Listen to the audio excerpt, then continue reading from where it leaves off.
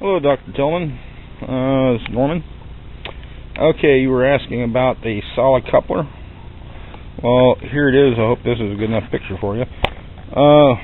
When I had to make it, I figured a 3-inch plate and then an 1 5/8 for the depth of my Hello, Dr. Tillman. Today is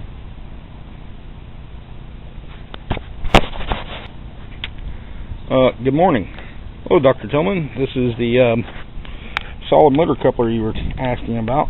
Sorry it took so long, but I've been kind of busy.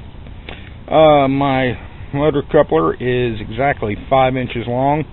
The shaft is 4.5, and then this here, being the center hub of the my clutch, is anyway, from top to bottom is exactly 5 inches.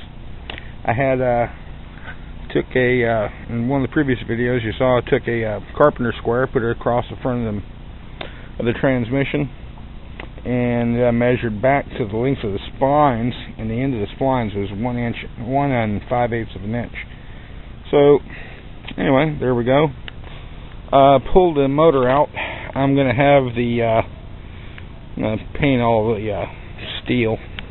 Should have done it already, but been kind of busy. Okay, just letting you know. Also, I've got a new set of brushes and brush box coming. I had a brush box failure again.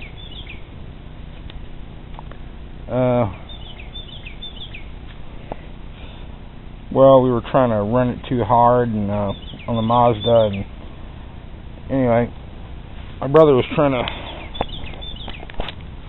Well, this is our solid motor coupler. This is our adapter plates. It's a 15 inches in diameter, and then this has been milled out to the exact faceplate of the motor. So once you pull these bolts off, that is still a really tight fit. I'm having my motor, I'm going to pull it apart today, and I'm going to have the commutator turned down. I have, if you listen, let me turn on the side.